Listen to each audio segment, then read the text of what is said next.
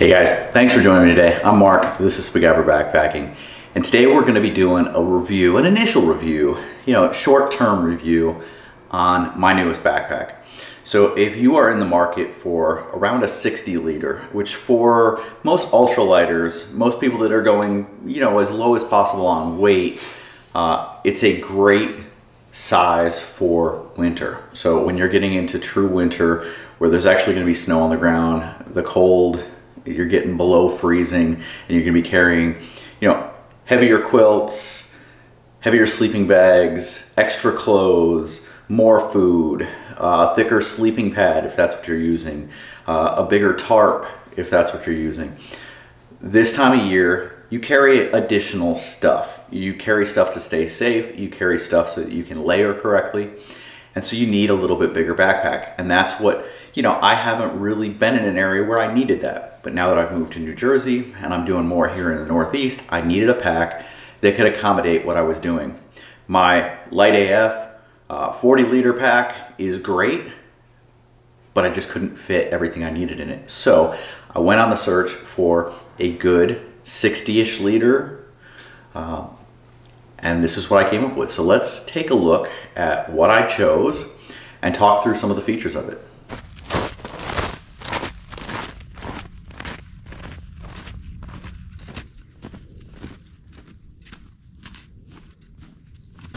All right, so here is the pack that I decided to go with. This is the Waymark 60 liter EMBR pack, EMBR. And so Waymark is a gear company out of Salt Lake City, Utah.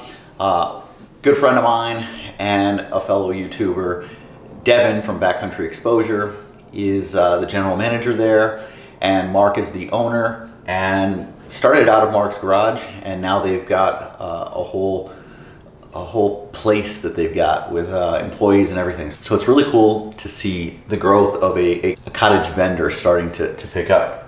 And they're producing really good stuff. So the first pack I got from them was the 18 liter Dark Sky Day Pack. Loved it. I loved the sleek design of it, just the way it carried. Everything about it was really nice. It was like the perfect package for a day pack. So as I started looking for a 60 liter, of course, I went to check out what Waymark had available. I looked at what Light AF had. Really, the 46 is about as big as they go. I've used ULA Ohm 2.0 in the past. Not a huge fan of it. I know a lot of people love it and swear by it. But I decided to go this route. I decided to pick this up, and couldn't be happier with my decision, quite honestly. I've had it out on 2 trips now. I've got over 50 trail miles carrying this so far, 20 of it in snow, a little over 20 of it in snow, and so far it has performed exactly how I would expect and how I would want it to. Let's take a closer look at what this thing offers. So like I mentioned, this is a 60 liter pack, 50.5 liters of internal, and then the 3 pockets on the outside. This one, the ultra stretch fabric, and then the 2 very large side pockets are another 10 liters. So you end up with 60.5 liters on this side. So this is a medium torso, large hip belt. Got the large hip belt like I explained in the introduction video, because I'm carrying this for winter, and so there may be times that I'm wearing more bulkier clothing, and so having the ability to have a waist belt that expands is great. So on here it's got a good lumbar pad.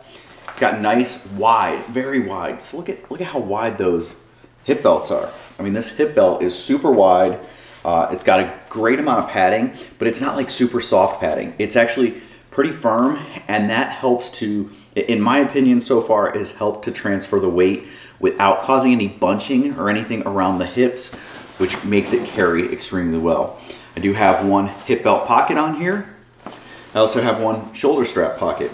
Now the shoulder strap pocket I don't use for a water bottle. I know a lot of people do use them for that. I actually have my headphones in here, and I'll put my phone in here, and so I can listen to music when I get to the point of the day that I need something to keep me going. So this is a framed pack. It has 2 aluminum stays in here. The stays are actually removable, And then it has a 1/8 inch foam back pad. Has load lifters, which a lot of lightweight companies are not doing load lifters at all. So the 60 liter having the load lifters is great.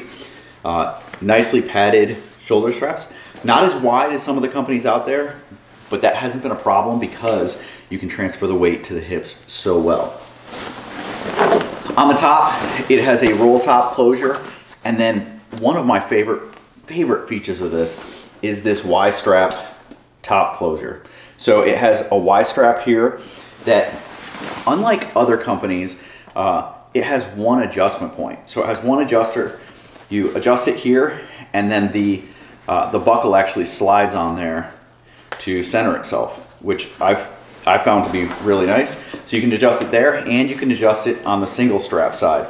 So if you're carrying a bare vault, or you've got to put anything on the outside, you can secure it on the outside, cinch it down, and you're good to go. You can cinch it in 2 different ways so that you get the buckle wherever you need it to be, and you can use that Y-strap to really disperse the weight across there.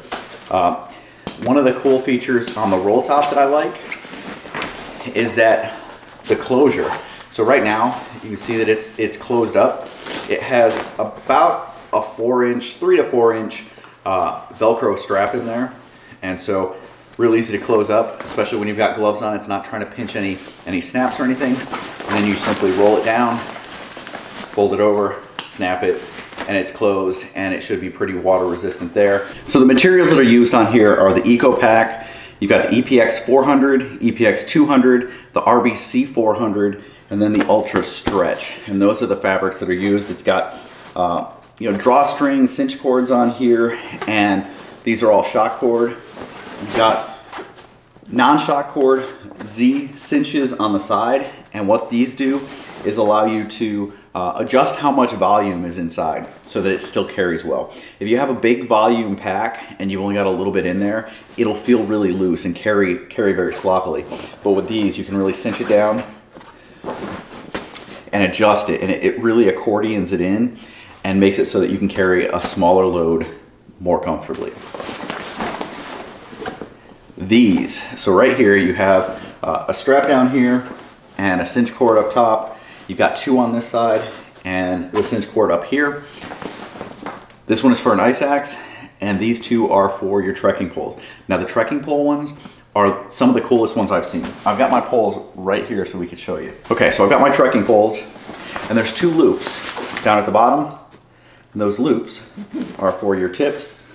And then you come up here and you can cinch it down. One-handed, it's not super easy, but that's how they would sit on there, is just like that. So you've got those in there, and you still have the ice axe loop, so you can carry both at the same time. Throw the ice axe through there. So the way that it goes is you put it down through like this, you flip it over, come up and cinch it down, and you're secured. But really great features, well thought out, and work extremely well. Now let's talk about these side pockets. These side pockets are huge. They're extremely voluminous. I fit a Nalgene, a smart water bottle, and my Be-Free along with the Noct Vecto bag in one of these, and still had room. I was able to shove gloves and stuff in there as well. On the other side, I was carrying my cook kit. On this past trip, I switched that up, and I was carrying all of my electronics in a Reflectix Cozy, along with a sit pad, just kind of crammed in here so that when I stopped, because it was snowing, I had something warm I could pull out and set down and sit on. Weight of this, it weighs in, this specific one, which is, like I said, medium large torso, large waist belt, hip belt pocket, shoulder pocket, weighs in at 39.05 ounces. So just over 2 pounds, extremely light, versatile. That's one of the things about this fabric, is that along with being highly water resistant, it's also very abrasion resistant, which makes it a great pack material. So this Waymark 60 liter Ember is one of the best carrying packs I've ever owned. I think it has a lot to do with this extremely wide hip belt and the way that it disperses the weight on your hips. With the load lifters, being able to keep this up off of your shoulder Really, you can cinch down the shoulder straps and the sternum strap and put the weight on your chest and on your hips. So it's kind of sandwiching you and the backpack without the weight going on your shoulders and allowing it to transfer really, really nicely to your hips. So far, I've been extremely impressed with that. So let's talk about comparable packs. What other packs are out there that are in this same price range, that are in this same size range? So you've got primarily the Ohm 2.0 is the only one really that's extremely close. So price-wise, it's pretty close. Size-wise, it's pretty close. This costs $285 on their website right now, and that's as of filming this. Shoulder pockets are $22 each. Hip belts pockets are $22 each. If you go onto the ULA equipment website, the Ohm 2.0 is, I think, about $265, $265. It weighs a little bit less and has a little bit bigger volume. So they say it's about 35 ounces and 63 liters. Now I will tell you that things like the side pockets, nowhere near as usable. I have owned a 2.0 and I did not like it. I got rid of it. One of the, it's nice the way that the Ohm pockets are integrated into the pack, but they're very tight and not very usable. Just getting a water bottle in and out is almost impossible, at least for me with my bad shoulder. I had a lot of issues with that. Not a lot could be fit in there. I found that while it's called a 63 liter, it didn't really carry as much stuff as I was expecting it to, and it certainly didn't carry as well as this one. Every time I used mine, even though it was fitted absolutely properly, I had bruising on my hips. No issues whatsoever with this one.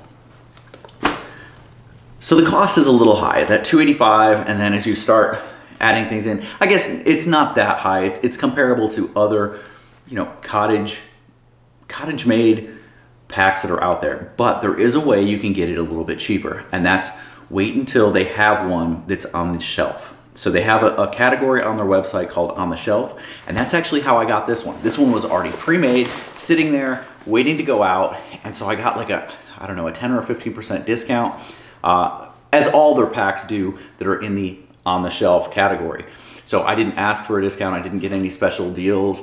This was not sent to me for free. I did purchase it myself, but rather than waiting the 14-week lead time, which is currently what they have on this pack, they have one on the shelf. It was cheaper. It was a no-brainer for me. I wanted it to get out and get on the trails, and I'm so glad that I bought it. All right, if you guys have any questions, any comments about this pack or any other packs that are out there that I may have had, may have used, may have went with people that had, or you want me to take a look at, leave them in the comments down below. Appreciate you guys checking this out. I will see you guys down the trail.